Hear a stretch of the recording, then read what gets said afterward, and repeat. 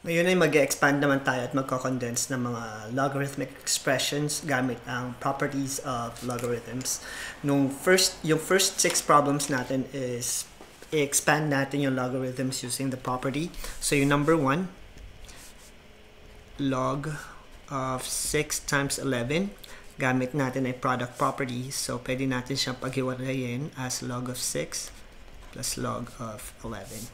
So yan yung expansion ng problem number 1.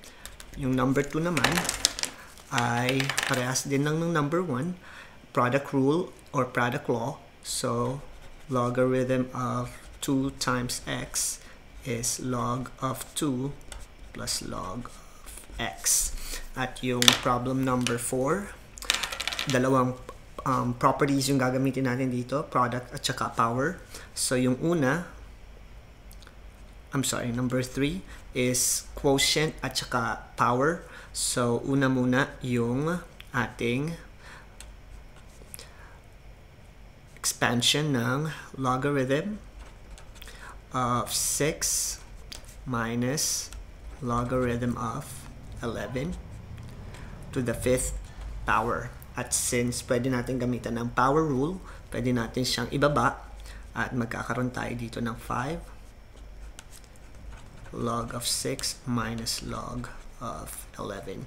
At kung gusto nyo pa siyang i-simplify, pwede nating i-distribute yung 5. So, meron tayong 5 log of 6 minus 5 log of 11. So, yan yung sa problem number 3.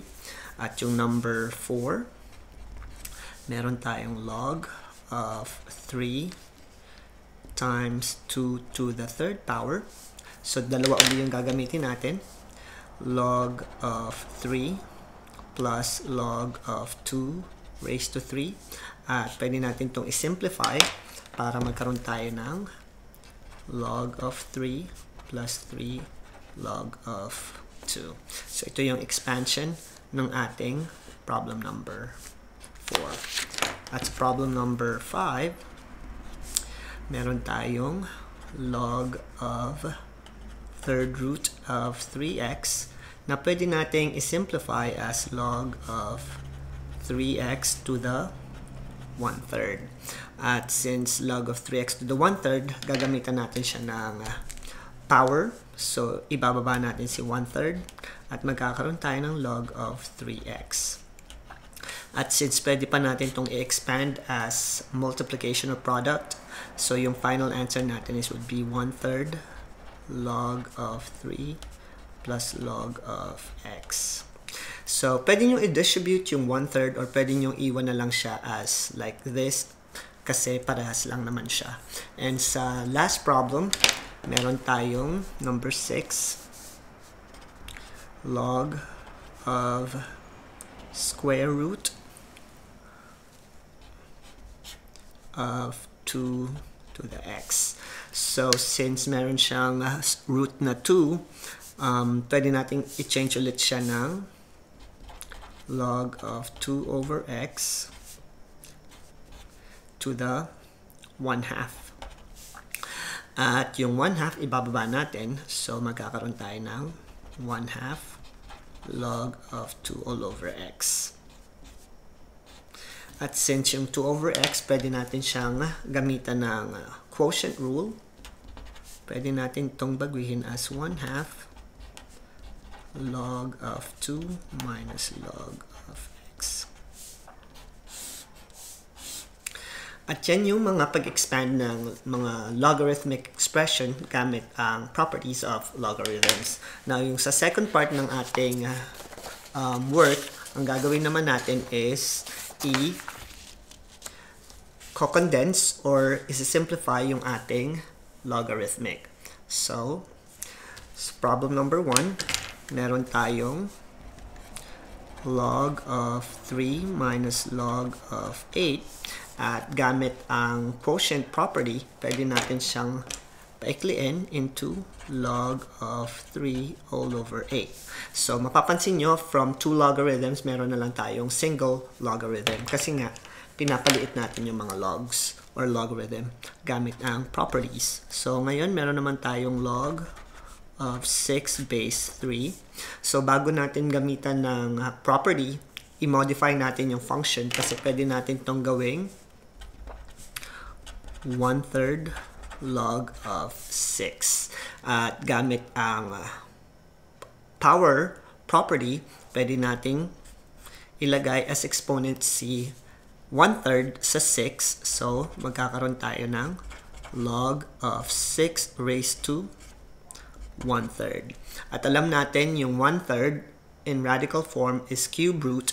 So, yung final answer natin would be log of 3rd root of 6. So, yan yung pag-simplify from this logarithm to logarithm of 3rd root of 6. Now, yung problem number 3 naman, problem number 2. This is problem number 3. Yung number 2, mas madali kasi log of x minus log of y. Quotient property. So, magkakaroon tayo ng log of x all over y. Parehas lang ng problem number 1. Now, yung number 4, meron tayong 2 log of 7 base 3. So, ang gagawin natin is isi-simplify or modify natin yung function. So, yung 3 na ito, pwede natin gawing 2 all over 3. So, ito ay i-rewrite ko as 2/3 log of 7. So, mapapansin nyo na yung 2 over 3 na nasa unahan ng log, pwede natin gamitan ng power property. So, magkakaroon tayo ngayon ng log of 7 raised to 2 all over 3.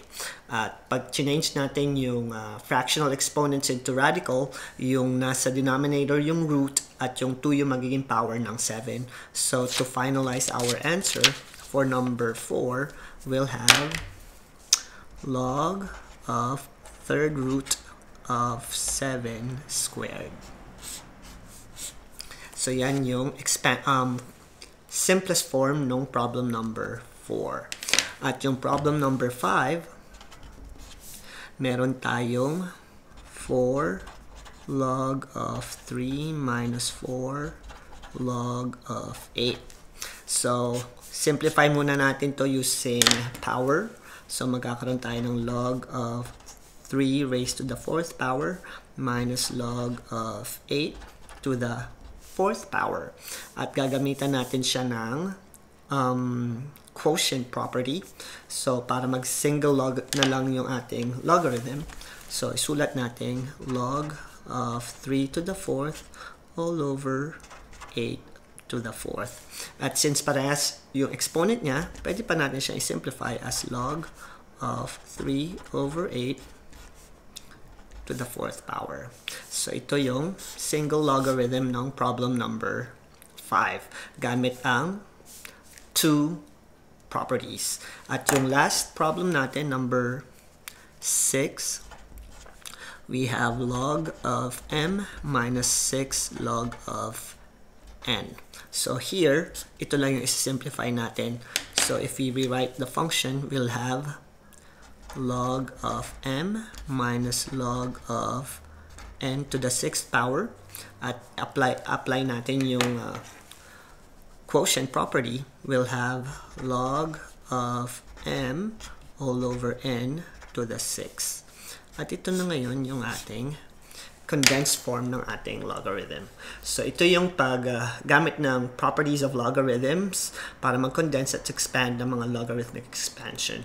So, kung may natutunan kayo sa video na ito, please like, share, and subscribe to my channel. Thank you.